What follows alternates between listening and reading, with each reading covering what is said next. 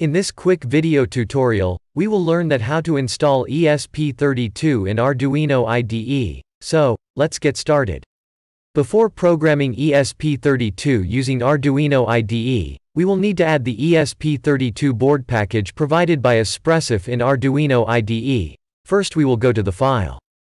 Preferences. Now copy and paste the ESP32 board's URL in the Additional Boards Manager URL section.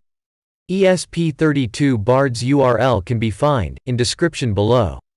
If you have other URLs added, then open it by clicking here, and now paste the URL in new line. And click OK button to save the new board's URL. Now, we will open Board Manager, click on the Tools, Board, and click the Board Manager option. New Board Manager window will be opened. Now search for ESP32 in search bar. ESP32 by Espressif Systems will be shown, select it. By default latest stable version will be selected, but you can select different version as per your requirement. And hit the install button, and wait till installation completes.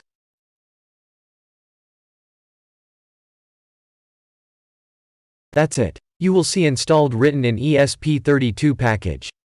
To check the installation, connect your ESP32 board and go to the Tools, Boards, and now there will be ESP32 Arduino option will be added. You can find all the ESP32 boards inside that option. Now, select your ESP32 board that you are using.